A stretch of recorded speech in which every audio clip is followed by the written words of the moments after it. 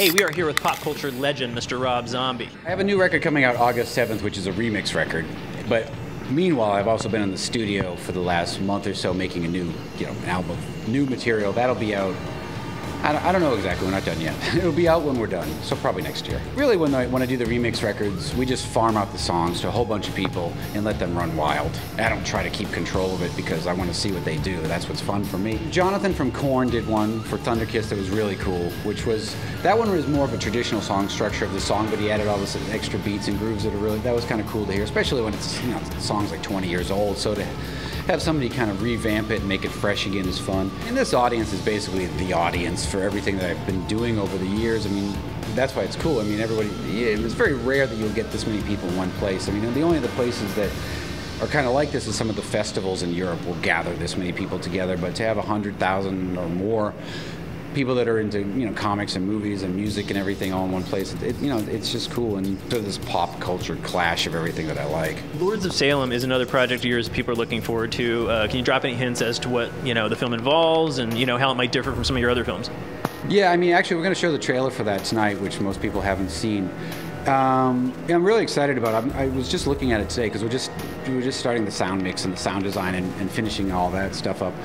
It's a really different movie because the last couple movies I've made have been these very handheld, rough, very physically violent films, and this isn't like that at all. This is a very sort of slow-paced, psychological, specifically composed type of movie. It's almost the exact opposite of what I've done before, so it's not what they expect it to be, I don't think.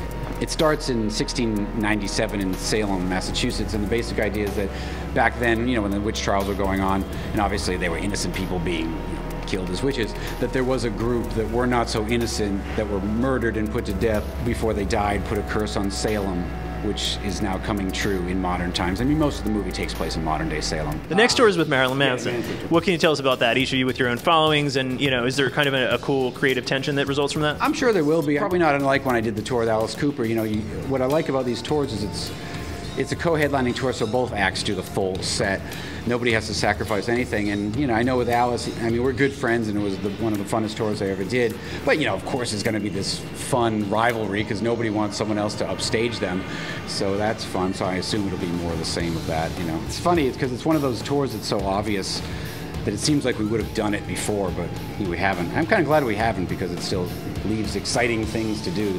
And I'm in the early stages of working on Broad Street Bullies, which will be possibly my next movie after Lords of Salem. But that one's different since it's based on true life events. There's just so much research. I mean, by the time this movie is over, I'll be an expert on the Philadelphia Flyers. So for people that think oh, I don't care about sports movies, this is not a sport. It's it's such a crazy story. I think anyone would totally dig it. FEARnet's coverage of Comic-Con 2012, presented by Resident Evil 6, in stores on October 2nd for Xbox 360 and PlayStation 3. Pre-order now. Rated M for mature.